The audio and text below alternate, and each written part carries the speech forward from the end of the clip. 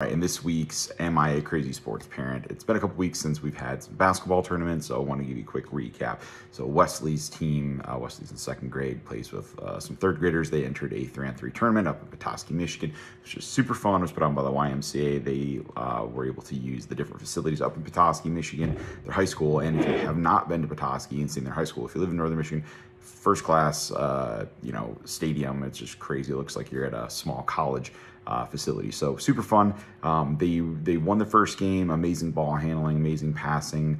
Then they won the second game. Their third game, which was against the toughest team they've really played against, was two twins and then two twins in fourth grade and then a third grade brother. So it was actually 3 siblings on the same team, and they had another player coached by the dad of the 3 players. Amazing little talents. I believe he's a junior varsity coach up in Petoskey or Harbor Springs, somewhere around there. His name's Chad. Super nice dude. Had an awesome time competing against them in the third game. They actually ended up battling, once they lost our game, they had to play another team, and then they earned the right to play Wesley's team.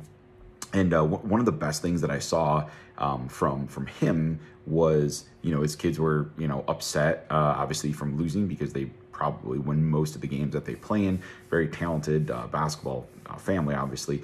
And he shut their stuff down when they were complaining about a call or anything like that. He's like, listen, they outplayed you, they out-hustled you, they out-rebounded you, and they just wanted it more. So what I saw from him was just like him shutting down his kids, whining, and instead of feeding into their negative mentality, he pointed out what the other team, which was Wesley's team, what they did correct, which was hustle and grind, and really just the will to win. And so I see some amazing parenting, and I see some not so amazing parenting from time to time. And shout out Chad if you ever see this video. I really respect the heck out of what you did to coaching your kids, and obviously that other team member as well. So yeah, super fun. Wes's team came away with the W, first place, really competitive, and we're looking forward to the next tournament.